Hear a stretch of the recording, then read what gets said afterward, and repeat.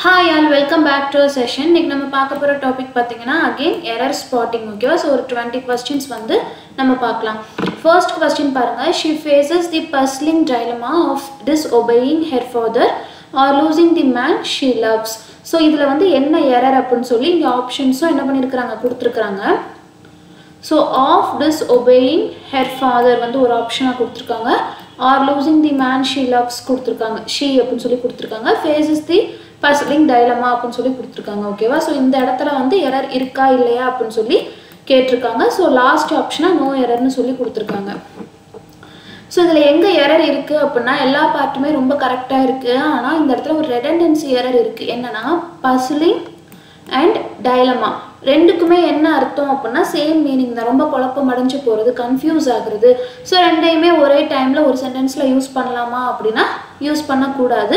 So option C is my right answer. puzzling dilemma னு சொல்லி வர கூடாது. அது ஒன்னு வந்தாலே எனக்கு போதுமானது. அடுத்து பாருங்க. He is originally from Republic of Ireland and has come here for a change. So அவனோட ஒரிஜினாலிட்டி எங்க அப்படினா he is from this country. ஆனா அவன் என்ன வந்திருக்கான் இங்க வந்து ஒரு சேஞ்ச்காக வந்திருக்கான். So he is originally from Republic of Ireland and has come here for a change. So tense படி எல்லாமே கரெக்ட்டா தான் இருக்கு. ஆனா இந்த இடத்துல ஒரு ஆர்டிகிள் எரர் இருக்கு. என்ன அப்படினா பொதுவாவே ஒரு ஸ்டேட்டா இருக்கட்டும் அல்லது ஒரு country அல்லது ஒரு district இதுக்கெல்லாம் நம்ம என்ன பண்ண மாட்டோம் ஸ்பெசிஃபை பண்ணி சொல்றப்போ ஆர்டிகிள்ஸ் யூஸ் பண்ணனும். காமனா சொல்றப்போ நம்ம ஆர்டிகிள்ஸ் யூஸ் பண்ண தேவையில்லை. ஃபார் எக்ஸாம்பிள் states, kingdom, அது மாதிரி republic இந்த மாதிரி நம்ம என்ன பண்றோம் ஸ்பெசிஃபை பண்ணி சொல்றப்போ we have to use the article there. அந்த specific article there வந்து என்ன பண்ணனும் யூஸ் பண்ணனும். சோ எங்க எரர் இருக்கு option A. he is originally from the Republic of Ireland ன்னு சொல்லி வந்திருக்கணும். அடுத்து பாருங்க. after carefully consideration of your proposal. Read பண்ண உடனே எனக்கு தெரிஞ்சிருக்கும் consideration is a noun. எனக்கு noun குவாலிஃபை பண்றதுக்கு adjective தான் வேணும், adverb தேவை இல்ல. So after careful consideration of your proposal I regret to say that we are unable to accept it. ஓகேவா? So option B. எனக்கு ஒரு நவுனை குவாலிஃபை பண்றதுக்கு எப்பவுமே எனக்கு adjective தான் தேவையே ஒழிய adverb தேவை இல்ல. ஓகேவா? அடுத்து பாருங்க. don't touch a wireless, you should not receive a shock. அதாவது wireless வந்து நீ டச் பண்ணாத, உனக்கு வந்து ஷாக் அடிக்காது அப்படினு சொல்லி கொடுத்திருக்காங்க. சோ இது கிராமட்டிக்கலா லாஜிக்கலா எல்லாமே கரெக்ட்டா இருக்கா அப்படினு சொல்லி பார்த்தா lest னு சொல்லி ஒரு வார்த்தை கொடுத்திருக்காங்க. lestங்கிறதே என்ன அப்படினா it's a conjunction. இதோட மீனிங் என்ன அப்படினு சொல்லி பார்த்தோம்னா ஒரு விஷயத்தை வந்து அவாய்ட் பண்றது, ரிஸ்க் வர விஷயத்தை அவாய்ட் பண்றது, avoid risk of something. ஓகேவா? lestனா என்ன அர்த்தம் it's a conjunction which denotes avoiding a risk of something. so இதுவே என்ன அப்படினா it denotes a negative meaning. again இந்த இடத்துல ஒரு not வந்து எனக்கு தேவை இல்ல. அந்த இடத்துல அது எப்படி இருக்கு redundancy-ஆ இருக்கு. so option A is my right answer. don't touch a wire lest you should receive a shock அப்படிங்கிறது அது கரெக்ட்டானது. இங்க lest னு வந்ததனால எனக்கு இந்த இடத்துல not தேவை இல்ல. ஏன் அப்படினா lestங்கிறதே என்னது to avoid a risk of something. it's a conjunction which means that avoiding risk of something. so இதுவே என்னது நெகட்டிவ் மீனிங் தான் எனக்கு குறிக்குது. இன்னொரு நெகட்டிவான வார்த்தை எனக்கு அந்த இடத்துல தேவை கிடையாது. ஓகேவா? அடுத்து பாருங்க. the world is at a crucially phase in its fight against the virus. again நமக்கு ரீடிங் ஸ்கில்ஸ் ரொம்ப அதிகமா இருந்துச்சு. நம்ம நல்லா ரீட் பண்றோம், நிறைய விஷயங்களை வாசிச்சிருக்கோம், நியூஸ் பேப்பரை கண்டினியூஸா நம்ம வாசிக்கிறோம் அப்படினாலே இந்த இடத்துல எனக்கு என்ன தெரிஞ்சிருக்கும் the world is at a crucial phase னு தெரிஞ்சிருக்கும். crucially அப்படிங்கிறது என்னது லாஜிக்கலாவே ரீட் பண்றப்பவே எனக்கு அந்த இடத்துல தப்பு இருக்கு அப்படிங்கிற மாதிரி தெரியுது. சப்போஸ் நான் கிராமட்டிக்கலா அப்ரோச் பண்ணனும்னா phase வந்து என்னது again it's a noun. இத குவாலிஃபை பண்றதுக்கு எனக்கு இந்த இடத்துல adjective தான் தேவை, adverb தேவை கிடையாது. சோ எனக்கு crucial அப்படினு சொல்லி வந்திருந்தா தான் என்னது கரெக்ட்டா இருந்திருக்கும். the world is at a crucial phase in its fight against the virus. so option B ல தான் எரர் இருக்கு. அடுத்து பாருங்க. something has been interpreted wrongly. have they அப்படினு சொல்லி கொடுத்திருக்காங்க. ஸோ இதில் எங்கே எரர் இருக்குது அப்படின்னு சொல்லி நான் பார்க்கணும். Something has been interpreted wrongly. So இந்த ஃபர்ஸ்ட் பாயிண்ட் எனக்கு கிராமட்டிக்கலாக கரெக்டாக இருக்குது. has been ப்ளஸ் V3 நான் போட்டிருக்கேன். S, okay. அடுத்து பாருங்கள், இந்த இடத்துல have they அப்படின்னு சொல்லி கொடுத்துருக்காங்க. ஸோ இந்த have they இந்த இடத்துல கரெக்டாக இருக்கான்னு சொல்லி பார்த்தா தப்பாக இருக்குது. ஏன் அப்படின்னா சம்திங் இல்லைனா somebody இல்லைனா எனிதிங் எனிபடி நத்திங் நோபடி இதுக்கெல்லாம் என்ன நான் யூஸ் பண்ணணும் அப்படின்னா இட் அப்படிங்கிற ப்ரொனவுன் தான் யூஸ் பண்ணணுமே ஒழிய தே அப்படிங்கிறது இங்கே நான் யூஸ் பண்ண தேவை கிடையாது. ஸோ இட்டு தான் எனக்கு வரணும். ஹேவ்ன்றது கரெக்டாக இருக்கா அப்படின்னா நமக்கு எப்பயுமே கொஸ்டின் ஃபார்மேட்டில் கேட்குறப்போ இங்கே வந்து என்ன வேர்ப் நான் யூஸ் பண்ணுறனோ அதை தான் என்ன பண்ணணும், இங்கே நான் யூஸ் பண்ணணும். இட் அப்படின்னு சொல்லி வர்றப்போ அந்த இடத்துல எனக்கு ஹேவ் தேவை கிடையாது, ஹேஸே போதும். இது பாசிட்டிவாக இருக்கிறப்போ நான் என்ன பண்ணணும், இந்த இடத்துல நாட் யூஸ் பண்ணியே ஆகணும். ஸோ ஹேஸின்ட் இட் அப்படிங்கிறது தான் இது கரெக்டானது. ஸோ ஆப்ஷன் ஏல தான் தப்பு இருக்குது. ஓகேவா? Something anything nothing nobody somebody இதெல்லாம் வர்றப்போ நான் என்ன தான் யூஸ் பண்ணணும், இட்டு தான் யூஸ் பண்ணணும். அந்த இடத்துல நான் தே யூஸ் பண்ணக்கூடாது. ஓகேவா?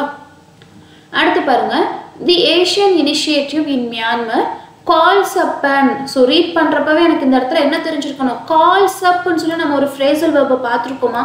கால் அப் அப்படிங்கிறது இது கரெக்டான ஃப்ரேசல் ஃபார்மேட். கால்ஸ் அப்னு சொல்லி ஒரு வேர்டே கிடையாது. ஓகேவா? ஸோ அந்த இடத்துல கால் அப் அப்படின்னு சொல்லி கொடுத்துருக்காங்கல்ல, இதுக்கு என்ன அர்த்தம் அப்படின்னா ஒரு விஷயத்தை ஞாபகத்துக்கு கொண்டு வர்றது. Something bring back to your mind. ஓகேவா? So bring something back to your mind. Bring something back to your mind.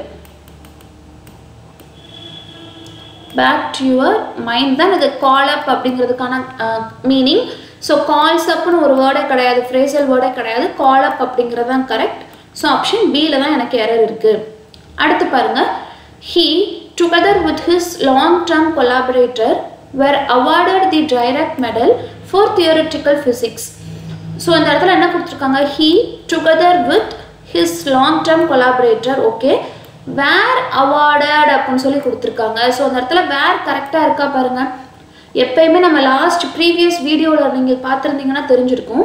Together வித்ன்னு சொல்லி வர்றப்போ நான் என்னோட லெஃப்ட் ஹேண்ட் சைடு இருக்கிற சப்ஜெக்டை தான் பார்ப்பேன். ஹீ அப்படிங்கிறது இட்ஸ் சிங்குலர். எனக்கு அந்த இடத்துல வேர் அவசியம் கிடையாது, வாஸ் தான் வரணும். ஸோ ஆப்ஷன் பியில் தான் எரர் இருக்குது. ஒரு குறிப்பிட்ட டேர்ம்ஸை மட்டும் நம்ம பார்த்துக்கிட்டாலே போதும். அதில் இருந்து தான் என்ன பண்ணுவாங்க, மாற்றி மாற்றி நமக்கு கொஸ்டின்ஸை ஃப்ரேம் பண்ணுவாங்க. கொஸ்டினோட லென்த் வேணால் நமக்கு கூட குறையன்னு சொல்லி வரலாம் based upon the toughness of the exam, level of the exam. ஆனால் என்னது, ரூல் எல்லாமே ஒன்று தான். டுகெதர் வித்ன்னு சொல்லி வந்த உடனே நான் என்ன பார்க்கணும் அப்படின்னா இந்த பக்கம் இருக்கிற சப்ஜெக்டை பார்க்கணும். ஸோ அது சிங்குலராக இருந்துச்சுன்னா நான் என்னோட வேர்பை நான் என்ன பண்ணணும், சிங்குலராக போடணும். சப்போஸ் இந்த இடத்துல வந்து எனக்கு ப்ளூரல் இருந்துச்சுன்னா நான் இந்த இடத்துல ப்ளூரல் யூஸ் பண்ணிக்கலாம். ஸோ டுகெதர் வித்னு ஒரு சென்டென்ஸில் வருதுன்னா கண்ணை மூடிட்டு என்ன பார்க்கணும், நான் முன்னாடி இருக்கிற சப்ஜெக்டை மட்டும்தான் நான் பார்க்கணும். ஸோ அந்த இடத்துல எனக்கு சிங்குலர் இருக்குது, ஆனால் இங்கே என்ன பண்ணியிருக்கிறாங்க, ப்ளூரல் வேர்ப் யூஸ் பண்ணியிருக்கிறாங்க. ஸோ அது என்னது, ஆட்டோமேட்டிக்காக தப்பு. Option B is my right answer. அடுத்து பாருங்க, you can check in online but you have to do it at least 4 hours from your flight அப்படின்னு சொல்லி கொடுத்துருக்காங்க. என்ன சொல்லியிருக்காங்க பாருங்க, ஆன்லைன்லேயே செக்இன் பண்ணிக்கலாம், ஆனால் நீ என்ன பண்ணணும், அட்லீஸ்ட் ஒரு 4 hours ஆகுது ஃப்ளைட் எடுக்கிறதுக்கு முன்னாடி நீ அங்கே போய் இருந்தாகணும். அட்லீஸ்ட் அந்த ஃப்ளைட்டுக்கு 4 மணி நேரத்துக்கு முன்னாடி நீ அங்கே இருக்கணும் அப்படின்னு சொல்லி கொடுத்துருக்காங்க. இந்த இடத்துல ஃப்ரம் அப்படிங்கிற ப்ரிப்போசிஷன் கரெக்டாக அப்படின்னு சொல்லி கேட்டால் தப்பு. ஏன்னா யூஸ்வலாகவே நான் டைம் அவைலபிலிட்டியை பற்றி பேசுகிறப்போ என்ன யூஸ் பண்ணணும், பிஃபோர் தான் யூஸ் பண்ணணும். பிஃபோர் ஆஃப்டர் யூஸ் பண்ணணுமே ஒழிய ஃப்ரம் பை எல்லாம் யூஸ் பண்ணக்கூடாது. So option A is my right answer. From வரக்கூடாது, பிஃபோர் வரணும். ஓகேவா? So but you have to do it at least 4 hours before your flight. உண்ட ஃப்ளைட்டுக்கு 4 மணி நேரத்துக்கு முன்னாடி நீ என்ன பண்ணியிருக்கணும், ஆன்லைனில் செக்இன் பண்ணியிருக்கணும் அப்படின்னு சொல்லியிருக்காங்க. அடுத்து பாருங்க, we will be lying on the beach. We will be lying on the beach now if we hadn't missed the plane. So இந்த சென்டென்ஸை பார்க்குறப்பவே எனக்கு என்ன தெரியுது அப்படின்னா இட்ஸ் அ ஹைப்போதீசிஸ் சென்டென்ஸ் அப்படின்னு சொல்லி தெரியுது, இமேஜினரி சென்டென்ஸ். நாங்கள் அந்த பிளேனை மிஸ் பண்ணலை அப்படின்னா இந்நேரத்துக்கு நாங்கள் என்ன செஞ்சிட்ருப்போம், பீச்சில் வந்து நாங்கள் படுத்திருப்போம் அப்படின்னு சொல்லியிருக்காங்க. ஸோ எப்பயுமே ஒரு ஹைப்போதீசிஸ் சென்டென்ஸ் வர்றப்போ நான் என்ன யூஸ் பண்ணக்கூடாது, பாஸ்ட் டென்ஸ் மட்டும்தான் நான் யூஸ் பண்ணணும். So we would be lying on the beach now if we hadn't missed the plane. அதாவது I would fly if I have a wings அப்படின்னு சொல்லி நம்ம பார்த்துருக்கோம்ல. ஸோ அந்த எக்ஸாம்பிள் தான் அது இங்கேயும். ஸோ ஒரு ஹைப்போதசிஸ் சென்டென்ஸ் சொல்கிறப்போ என்னோட ஃபர்ஸ்ட் சென்டென்ஸ் எப்பயுமே எப்படி இருக்கணும், பாஸ்ட் டென்ஸில் இருக்கணும். ஸோ வில் வரக்கூடாது, வுட் அப்படிங்கிறது தான் இது கரெக்ட். ஸோ ஆப்ஷன் ஏல தான் எனக்கு எரர் இருக்குது. அடுத்து பாருங்கள், neither our families nor our friends knows that we are getting married. யாருக்குமே தெரியாது அப்படிங்கிறத அப்படி சொல்லியிருக்காங்க. ஸோ நெய்தர்னு வந்தாலே நான் கண்ணை மூடிட்டு என்ன பண்ணணும், என்னோட சப்ஜெக்டை பார்க்கணும். இந்த சப்ஜெக்ட் எப்படி இருக்குது, எனக்கு ப்ளூரலில் இருக்குது. ப்ளூரலில் இருக்கிறப்போ நான் நோஸ்ன்னு சொல்லி யூஸ் பண்ணலாமா, யூஸ் பண்ணக்கூடாது. நோ அப்படிங்கிறத எனக்கு கரெக்டான இது. Option D is my right answer. ஓகேவா, நெய்தர்னு வந்தவுடனே கண்ணை மூடிட்டு என்ன பண்ணோம், நாருக்கு ரைட் ஹேண்ட் சைடு இருக்கிற சப்ஜெக்டை தான் பார்க்கணும், our friends. So since it's a plural thing, I have to use the plural verb, not a singular verb, knows. ஓகேவா, அடுத்து பாருங்க, நோ சூனர்னு கொடுத்துருக்காங்க. நோ சூனர்னு வந்த உடனே நான் என்ன யூஸ் பண்ணணும், என்ன பார்க்கணும், கண்ணை மூடிட்டு சென்டென்ஸில் தேன் இருக்கான்னு பார்க்கணும். தேன் இருக்கா, இல்லை, வென் யூஸ் பண்ணியிருக்கிறாங்க, தப்பு. ஸோ தேன் தான் வரணும். Option B is my right answer. எப்போ எனக்கு வென் வரணும், ஹார்ட்லி இல்லைனா ஸ்கேர்ஸ்லி யூஸ் பண்ணுறப்போ என்ன பண்ணிக்கலாம், நான் வந்து வென் யூஸ் பண்ணிக்கலாம். ஆனால் நோ சூனர்னு வந்த உடனே நான் கண்ணை மூடிட்டு எதை தான் தேடி பார்க்கணும், தேனை தான் தேடி பார்க்கணும். Option B is my right answer. அடுத்து பாருங்க, ஐ met the gentleman this morning on my way to the market. So இங்கே என்ன சொல்லியிருக்காங்க, எல்லாமே பாஸ்ட் டென்ஸில் கொடுத்துருக்காங்க, கிராமட்டிக்கலி கரெக்டாக இருக்குது. ஆனால் என்ன தப்பு இருக்குது அப்படின்னா, தி ஜென்டில்மேன் அப்படின்னு சொல்லி கொடுத்துருக்காங்க. ஸ்பெசிஃபை பண்ணி அந்த ஜென்டில்மேனோட நேம் அங்கே மென்ஷன் பண்ணியிருக்காங்களா, பண்ணலை. அப்போ காமனாக ஏதோ ஒரு ஜென்டில்மேனை அவர் பார்த்தாரு அப்படிங்கிற மாதிரி தான் இருக்குது. த யூஸ் பண்ணக்கூடாது, ஏ தான் யூஸ் பண்ணணும். ஆப்ஷன் ஏல தான் எனக்கு எரர் இருக்குது. ஓகேவா, ஸ்பெசிஃபை பண்ணி சொன்ன பட்சத்தில் மட்டும்தான் நான் தன்ற ஆர்டிக்கல் யூஸ் பண்ணணும், இல்லைனா ஏ யூஸ் பண்ணாலே போதும். அதே மாதிரி தான் ஹாஸ்பிட்டலாக இருக்கட்டும், ஸ்கூலாக இருக்கட்டும், டெம்பிளாக இருக்கட்டும், எல்லாமே நான் காமனாக சொல்கிறப்போ ஏ ஹாஸ்பிட்டல், ஏ டெம்பிள், ஏ ஸ்கூல் அப்படின்னு தான் சொல்லணும். ஸ்பெசிஃபிக்காக நான் என்ன சொல்ல போகிறேன், ஒரு பர்டிகுலர் தி சுரேஷ் ஐஏஎஸ் அகாடமி. ஸோ நான் என்ன பண்ணுறேன், அந்த பர்டிகுலர் இன்ஸ்டியூட்டோட நேமை மென்ஷன் பண்ணி ஸ்பெசிஃபை பண்ணி சொல்கிறப்போ நான் தான் யூஸ் பண்ணணும். ஓகேவா, அடுத்து பாருங்க, தி redevelopment project is aimed not just providing good houses to ஷாண்டி dwellers but also developing infrastructure around the major Mumbai localities. So இங்கே என்ன கொடுத்துருக்காங்க பாருங்கள், அந்த ரீடெவலப்மெண்ட் ப்ராஜெக்டை வந்து என்ன பண்ணுறாங்க, அந்த ஷாண்டி டுவெல்லர்ஸ்க்கு நல்ல ஹவுசஸ் கொடுக்கறது மட்டும் கிடையாது, அது மட்டும் இல்லாமல் மும்பை லோக்காலிட்டிஸ்க்கு வந்து என்ன பண்ண போகிறாங்க, நல்ல இன்ஃப்ராஸ்ட்ரக்சரை டெவலப் பண்ணி கொடுக்க போகிறாங்க. So grammatical it is correct. ஆனால் என்ன பண்ணணும், எய்ம்டுன்னு சொல்லி வந்தாலே அட் அப்படிங்கிற ப்ரிப்போசிஷன் அதை ஃபாலோ பண்ணி வரணும். I am aimed at something. ஓகேவா, ஸோ aimed at அப்படிங்கிறது தான் இது கரெக்டான ஃபார்மேஷன். ஸோ ஏல தான் என்ன இருக்குது, எரர் இருக்குது. எய்ம்டுன்னு சொல்லி வந்தாலே அதை ஃபாலோ பண்ணி அட் அப்படிங்கிற ப்ரிப்போசிஷன் வந்தாகணும். அடுத்து பாருங்கள், the police is investigating the recent happening in the area. So இதில் என்ன எரர் இருக்குது அப்படின்னா, போலீஸ் அப்படிங்கிறது என்னது, இது எப்பயுமே ஒரு ப்ளூரல் நவுன் தான். ஸோ இஸ் வரக்கூடாது, ஆர் தான் வரணும். ஓகேவா, ஸோ ஆப்ஷன் ஏல தான் எரர் இருக்குது. அடுத்து பாருங்க, she regards negotiating prices with customers as her special expertise அப்படின்னு சொல்லி கொடுத்துருக்காங்க. she எனக்கு சிங்குலர், ஸோ நான் ரிகார்ட்ஸ் யூஸ் பண்ணியிருக்கேன். ஓகே, நெகோஷியேட்டிங் ப்ரைஸஸ் யாரோட, with கஸ்டமர்ஸோட. Okay, correct. as her special expertise, அதாவது எக்ஸ்பர்டைஸ் அப்படின்னால it's a noun. So expert அப்படிங்கிறது என்னது, ஸ்பெஷல் அட் சம்திங் இல்லையா. ஸோ அந்த இடத்துல எனக்கு இன்னொரு வேர்டு ஸ்பெஷல் அப்படின்னு சொல்லி வந்தது. It's again and redundancy error. So option சியில் தான் எனக்கு எரர் இருக்குது. ஓகேவா, 17th question, 18th question, 19th question and 20th question is a homework one. என்ன பண்ணி பார்க்கணும், நம்ம வந்து ட்ரை பண்ணி பார்க்கணும். ஸோ ஒருத்தவங்க சொல்லி கொடுக்குறப்போ எரர் ஸ்பாட்டிங்லாம் இவ்வளோதானா அப்படிங்கிற மாதிரி இருக்கும். பட் அதை நம்ம ரீட் பண்ணி பார்க்குறப்போ, நம்மளாம் எரரை ஃபைண்ட் அவுட் பண்ண ட்ரை பண்ணி பார்க்குறப்போ நமக்கு அந்த இடத்துல கன்ஃபியூஸ் ஆகி உட்காந்துருவோம். ஓகேவா, ஸோ இந்த 4 கொஸ்டின் என்னது, உங்களோட ஹோம்ஒர்க் கொஸ்டின். ட்ரை பண்ணி பாருங்கள். ஓகேவா, so let's have a quick revision. என்னென்ன எரர்ஸ்லாம் பார்த்தோம் அப்படின்னு, பஸ்லிங் டைலமா. ஸோ எப்பயுமே எனது பஸ்லிங் அண்ட் டைலமா வந்து சேம் மீனிங்கை தான் டினோட் பண்ணுது. ஸோ ரிடண்டன்சியாக ஒரு சென்டென்ஸில் ஒரே இதை நான் திருப்பி யூஸ் பண்ணக்கூடாது அப்படிங்கிறதுனால இந்த இடத்துல நான் என்ன பண்ணுறேன், ஏ தான் எரர்னு கண்ணை மூடிட்டு சூஸ் பண்ணுறேன். பஸ்லிங் டைலமா ரெண்டுமே எனக்கு சேம் தான். அதுக்கப்புறம் என்ன சொல்கிறாங்க, நம்ம பர்டிகுலராக ஒரு விஷயத்தை மென்ஷன் பண்ணி சொல்கிறப்போ த அப்படிங்கிற ஆர்டிக்கல் யூஸ் பண்ணணும். Especially for states, kingdom, republic, அது மாதிரி யூனிவர்சலி ஒரே ஒரு விஷயந்தான் இருக்குது, தாஜ்மஹால் அந்த மாதிரியானதெல்லாம் சொல்கிறப்போ தன்ற ஆர்டிக்கல் யூஸ் பண்ணணும். அடுத்து பாருங்கள், ஒரு நவுன் இருக்குன்னா அந்த நவுனை குவாலிஃபை பண்ணுறதுக்கு எனக்கு எப்பயுமே என்ன தான் வந்தாகணும், அட்ஜெக்டிவ் மட்டும்தான் வந்தாகணும், அட்வர்ப் எனக்கு தேவையில்லை.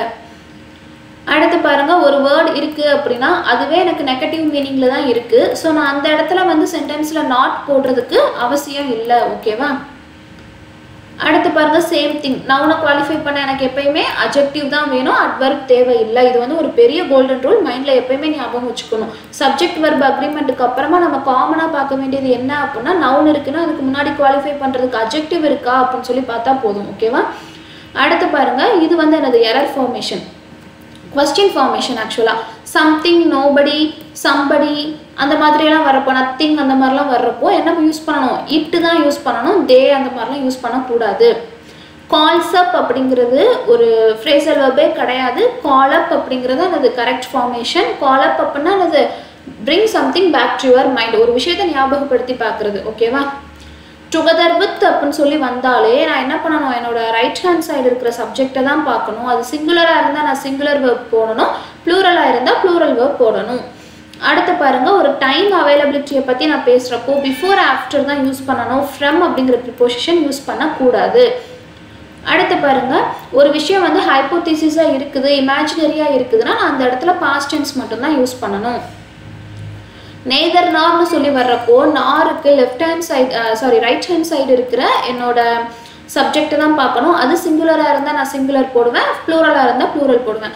ஒரு குட்டி மிஸ்டேக் என்ன அப்படின்னா, டுகெதர் வித் அப்படின்னு சொல்லி வர்றப்போ நான் என்னோட என்ன பார்க்கணும், லெஃப்ட் ஹேண்ட் சைடு சப்ஜெக்டை பார்க்கணும். ஓகேவா?